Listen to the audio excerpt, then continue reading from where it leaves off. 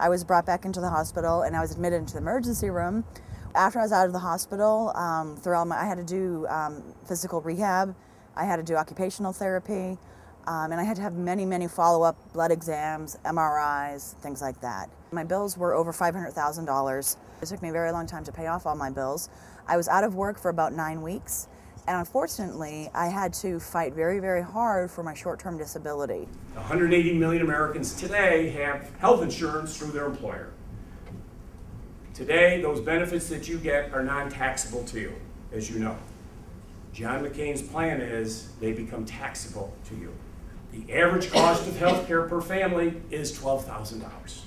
So the $5,000 per family isn't going to do you much. And what's more dangerous about it is that if you have a pre-existing condition or you're older, any insurance pool has the right to reject you.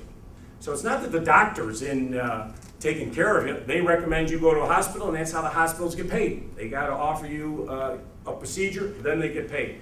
We have got to change that. We've got to reward doctors that they have to go back for patient care. Drugs in Canada for the identical drug are 80% cheaper. Barack Obama will change that. He will allow for the importation of drugs, as long as the safety issue is dealt with, he will allow those drugs to be brought into this country.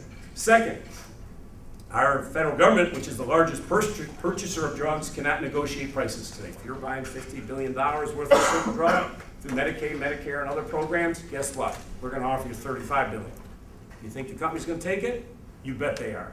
I think his healthcare plan it makes sense to me. And it's obvious. It's obvious that everything gets higher and higher, and coverage is less and less. And you know, the deductibles and our co-pays and all of that doesn't go towards getting better care. The last big thing that he offers on his health care is what he calls his insurance exchange, where the people who don't have insurance have the ability to get into this insurance exchange, and there will be a threshold that there has to be in order for these health care providers to get into the insurance exchange and provide health care.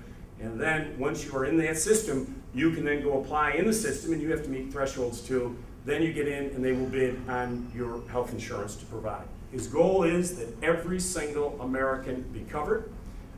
And Wall Street Journal had a great piece the other day. I don't know if you read it. The Wall Street Journal, which is not exactly a bastion of liberal press, said McCain's plan is by far the worst. Obama's is by far the best. And because of the savings that Obama is talking about and looking at the whole system, they figured that small businesses would save about anywhere from $140 to $148 billion a year, and it could lead to 10 million new jobs.